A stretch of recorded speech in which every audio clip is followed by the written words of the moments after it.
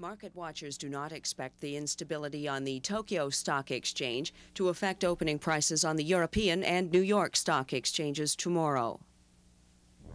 In local news, police and investigators from the Ministry of Labor are still trying to piece together details of the tragic accident that took the life of a 37-year-old Indigo Falls man last night at the General Forest Products Mill. Dead is William Powell, a lifelong resident of Indigo Falls. Emergency crews took the call just before 10:30 after Powell was found by co-workers. He was pronounced dead on arrival at the Indigo Falls Health Center. No word yet from investigators as to the cause, but sources close to the investigation tell Action News that Powell was apparently struck down by lumber moving on an automated conveyor line. District Coroner Henry Bullock is expected to call an inquest into the death.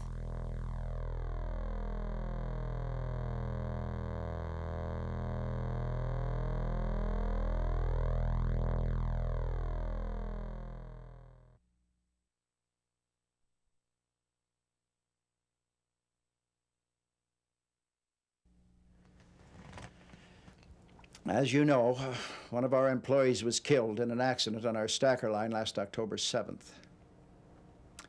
The victim was, as again I think we all know, William Powell, one of our sawyers. And he had been with us for 14 years.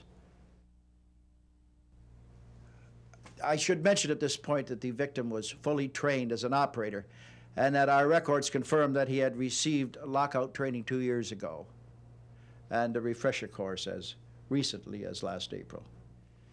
It is important to note at this point that the people who first responded to the accident, Kevin Shuchuk, the forklift operator, and Henry Cole, the assistant plant manager, both reported that the controls of the stacker panel were in the on position when they reached the scene.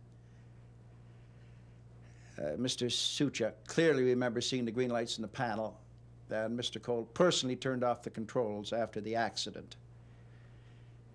He also locked the panel as well as locking and tagging the electrical box before turning the keys over to myself. The padlock issued to the victim for the purpose of locking out the electrical box was found attached to one of his belt loops. The electrical box was in the on position. The engineering department has completed a thorough examination of the stacker and its related equipment. Their finding after an exhaustive study of the situation is that all of the equipment at that location was functioning normally at the time of the accident.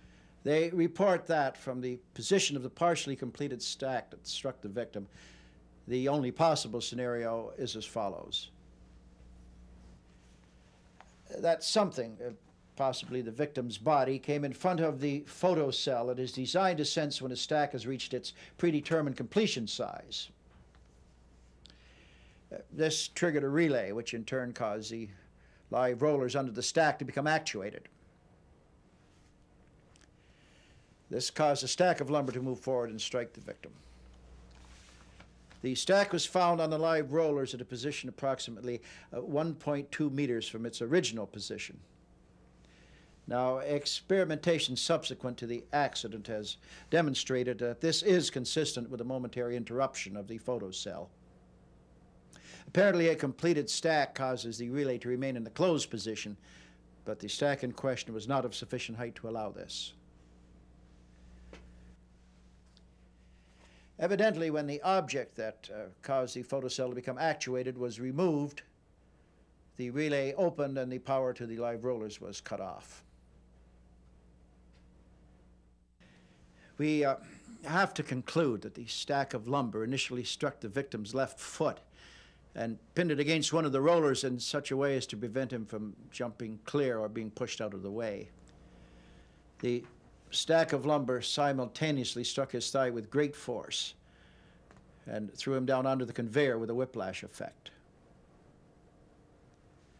This accounts for the severity of the injury.